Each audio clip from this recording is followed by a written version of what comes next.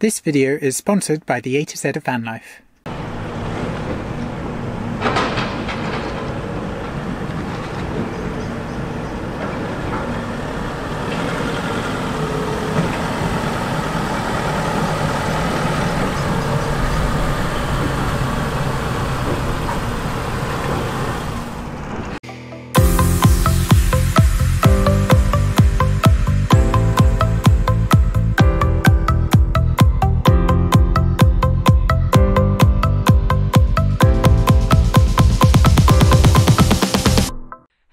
Welcome back to another one of our van conversion chats, and so here comes another story time. So this week we've been doing some serious hill climbs and roaring up and down these not suitable for vans track, 4x4. So I'm fully convinced that our van Melanie is a Land Rover. Oh, because she is. Because she has done some super duper off-roading. And there's going to be a vlog coming up to actually share more details about those.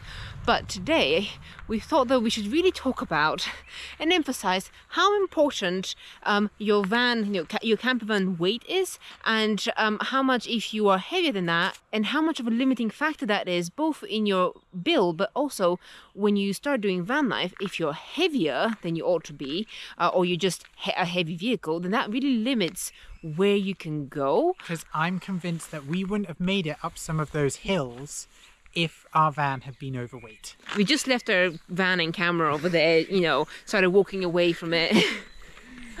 Is that a hole, sweetie? Please don't go in it. Go in it. Alright. Yeah.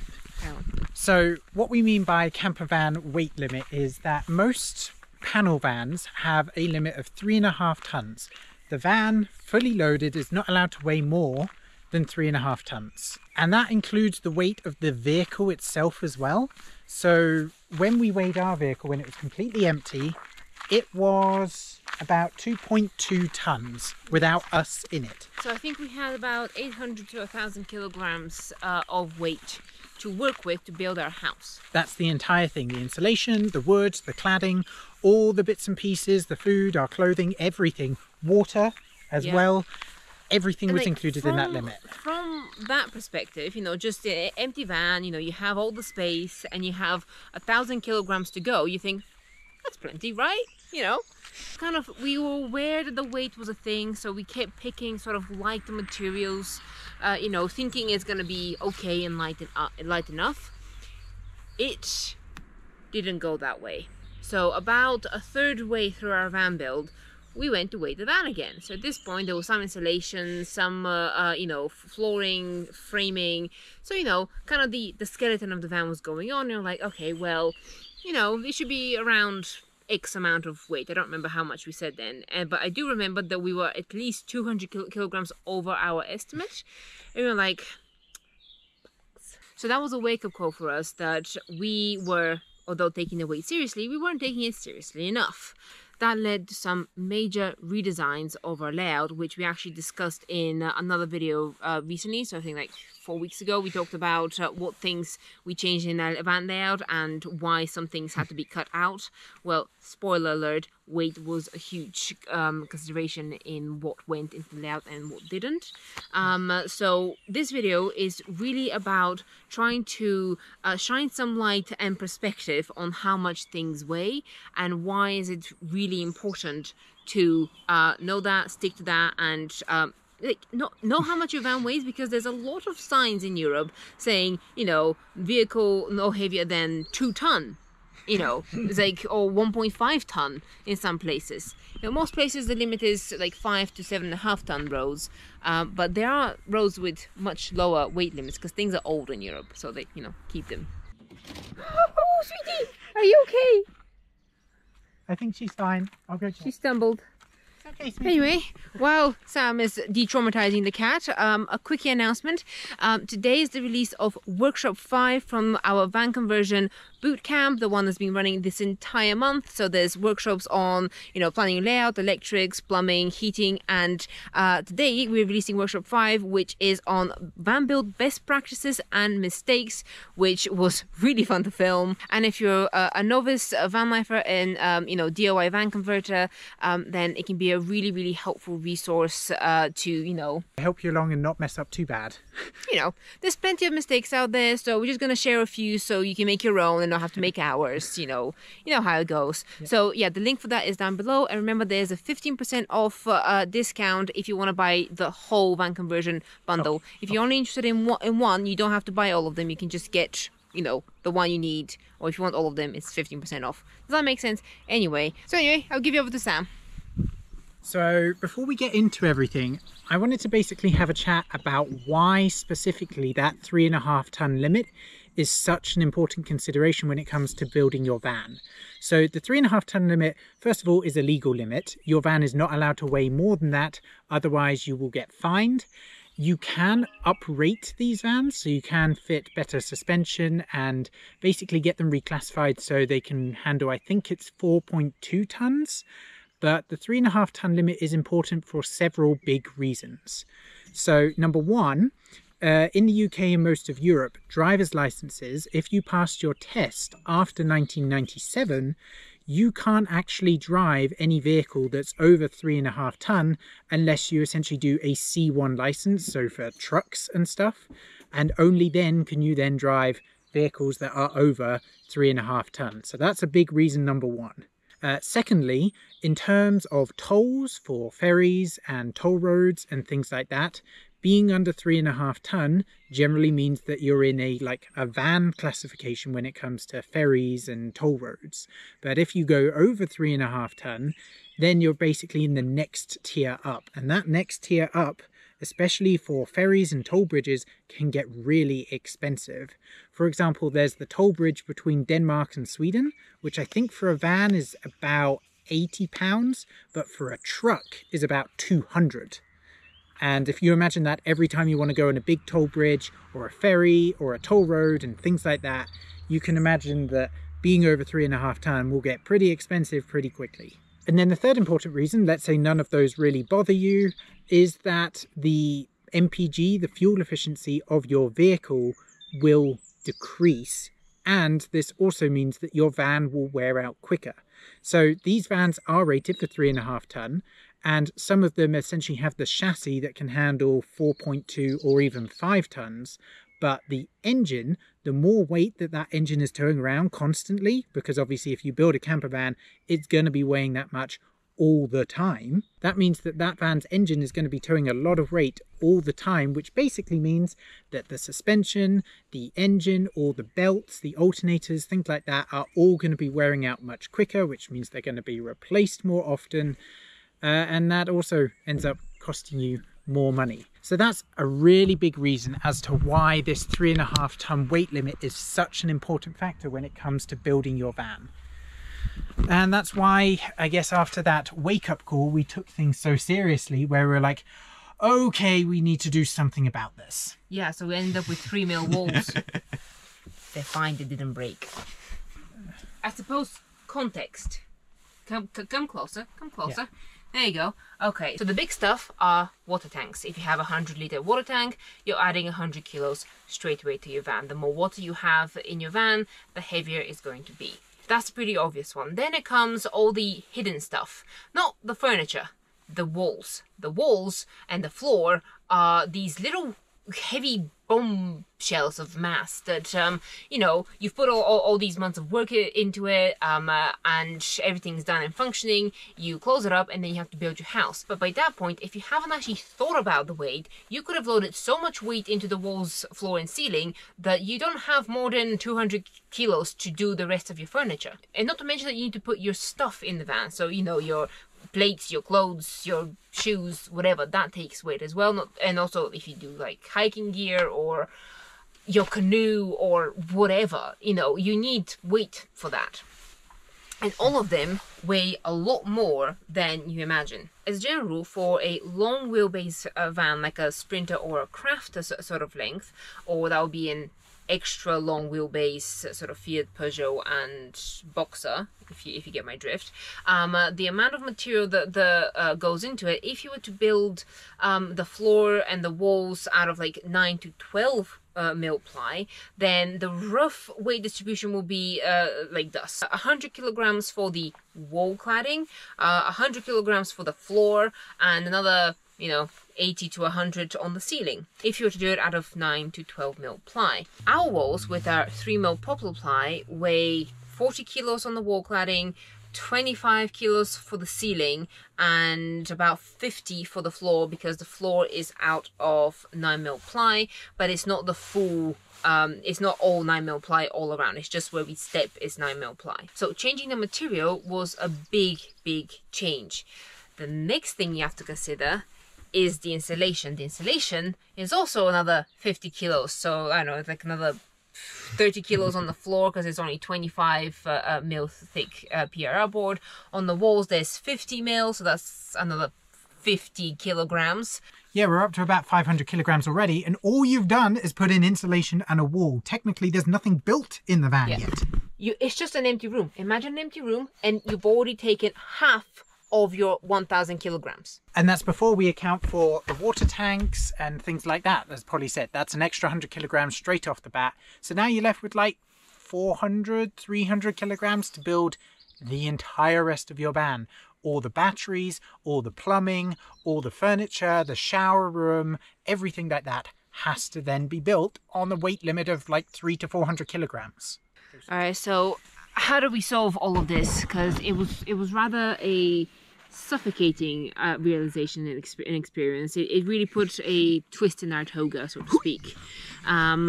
We had to sacrifice our Murphy bed idea, and we also did weird stuff with our floor to try and cut material. And another big technique that we used was we didn't really build kind of the furniture fully. Like, we cut legs. Our couch has only 3 legs. Holding it up, the rest is L brackets. The rest is just attached to the walls, which, you might think, oh, that's of course, that's easy, but the standard way, the easiest way to build something is, you build the whole furniture unit outside, and then you bring it in and you then secure it to the floor. But to make it like freestanding outside the van, you actually put more material than you need to in order to make it structurally sound. Another way that we also used is, from some of the furniture, especially some of the really weight-bearing furniture like the back bench and the couch, we actually ended up using aluminium, like aluminium box frame, to build some of it, rather than thick wood. Because although aluminium was harder to work with, because you need to drill through it to screw things in. And it is more expensive. First of all, we were buying aluminium for the roof deck and the solar panels and all of that anyway, so we kind of ordered extra in that one big order. But secondly, it was really worth it because we could get away with using less material that was stronger and that could support the weight and needed less supports all around, because the aluminium for the back bench is literally 2 pieces of aluminium L bracketed into the side of the van with riv nuts, and then 1 leg in the middle, and that's it. We experimented a lot like the 3 mil poplar ply walls. They were an experiment. We were like, okay, if it doesn't work, it doesn't work, we'll figure something out. But if it does, we saved ourselves like 60 kilograms, and that relaxes a lot more. Because all of this weight visualization, you have to visualize how you're going to build things, have to calculate the density, the mass of different materials in order to know, compare, is the aluminium worth it, how much weight is it really going to save us. The way our couch is built now, it saved us about 8 kilograms, I think. So all the sacrifices that we made in terms of the materials that we pulled away from the couch, so we limited the amount of material, we changed the cladding of the couch to the 3 mil poplar ply, reduced it by 8 kilograms, and be like, well, that's just 8 kilograms. It's not that big of a deal. But if you save 8 kilograms on every piece of furniture you put in the van, you can probably save 50 to 100 kilograms across all your furniture, which would then make it worth it. Yeah. And obviously we added the cats to the weight count. You know, that's 3.5 kilos per cat, and there you go. The weight saved on the couch allowed us to fit 2 cats into the van, so you know, it's a trade-off. And actually something else, after we've built the van, and anything that we added to it after building the van then had to be weighed up with, okay, so if we're sweeties, can we not lick each other's butt on the camera? Thank you. Come on. Oh, they perfectly positioned themselves into the shot. Ay, ay, ay. What was I saying? I was just praising how lovely you are to live with. I don't know, I forgot what you were saying. Yes, that was... So, yeah, as I was saying, anything that we added to the van after we'd built it needed to be taken into consideration of, okay, so if we're adding this, that's going to add more weight. So then what do we need to remove? Because originally we had a double swivel seat at the front that weighed 30 kilograms in the metal plates that it was. Was that worth it for what we were using it for? Because we barely used it at all. The answer was no. So when we did the water tank upgrade and stuff, we removed that double swivel plate because we didn't want that weight to basically counterbalance. The whole thing with the weight, and even not just with the weight, it's also what you put in the van and how much space it takes, like how much volume a certain feature is going to take. It's actually very often a balancing act. You're always calculating the trade-off. You're constantly thinking about the currency of space and the currency of weight. And rather an interesting thing we discovered, it's not volume that takes up the most space, it's functionality. And what I mean by that is you can have vans that look very cluttered up. Tiny corridors, they may look all fancied up, but you don't really have that much functionality in them. You can't even move. It's just kind of a hotel room. If you were to rent a manufactured camper van, that's kind of the feeling that you get. You know, it's kind of all shiny and show, but not entirely as functional as it can be. For contrast, our van, as you saw, it's very open space. Frankly, you may think it's like feather light for the amount of space it has, but the places that there is furniture, they're so like dense. They have so many functions. You can open things up. There's hidden ways to get into places, kind of like a Chinese puzzle box, the whole thing. You know, there's a lot of functionality into it. Like one piece of furniture can do 3 things. Each functionality needs like an extra piece of wood or a rail or some latch or something, and when you add them all together, they do way more and more. So one example recently that we actually did when it comes to weight and adding something extra to the van was our battery upgrades. So if you don't already know, I'll leave a link in the top corner and down below, but essentially we upgraded our batteries from 200 amp hours of lithium to 920 amp hours of lithium, which added about 40 to 50 kilograms of weight to the van. Now, in exchange for this 40 to 50 kilograms, we were looking, what can we remove from the van that would basically, that doesn't really serve a purpose anymore for us. Or it wasn't as useful as we thought it would basically, the weight that it takes up is not worth it. Yeah. And what we decided was the deck. So if you remember, we installed a deck right up there on our van. It was made out of plywood and aluminium and everything, and that weighed 50 kilograms. Pretty much exactly the same weight as the batteries we've just added. So actually we managed to upgrade our battery capacity without sacrificing any more weight, and we didn't. And had we not done that, we technically might need to upgrade the van. So it was actually a big bonus that we could get rid of the deck, and I was actually quite happy at that point that we didn't use it that much. We didn't, because you know it takes some effort to climb onto the roof and then kind of enjoy our time on there, and I'm kind of constantly worried that something's gonna fall off. If you happen to be at the beginning of your van build and you're wondering about mistakes and what to do and what not to do, then our van conversion workshop on best practices and mistakes is a really good resource for you to nip some ideas and ask any questions that you have, because there's so much information that this we cannot possibly fit it in a 15-20 minute video here on YouTube. So that's why we created that that workshop. Actually, we created the whole van conversion bootcamp just so, you know, it's an excellent stepping stone for the novice DIY van builder, hopefully like yourself. So if you are looking for all of that, the workshop 5 is running, and the entire van conversion bootcamp bundle is available for 15% off for all the topics that we've done so far. So that link will also be down in the description. Yeah, so if you're looking for anything like that, then that's available down below for you, and make sure that you don't miss it out. And if you'd like us to do more of these story times and Q&A answers here on YouTube, then leave your questions down below as well. Ooh, I'm falling. Ah, walking uphill. Well, the cats are wandering off. They're off.